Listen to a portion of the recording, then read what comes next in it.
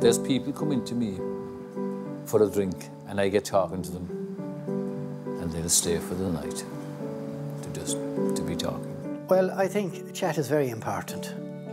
And, you know, you have to make people feel welcome when they come in. You go into a pub abroad and they nearly ignore you. You go into a pub in Ireland and they go up in your arse to find out who you are.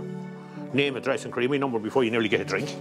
Everybody comes to meet in the pub. Everybody says hello to their friends. Sorry, how are you, Frankie? Great game. Class game. Magic. Even here, you come in, it's like a confession box. Oh, I had to get out of the house. She was doing me head in. You know, you go to England for tea, you go to Ireland for the Irish pub.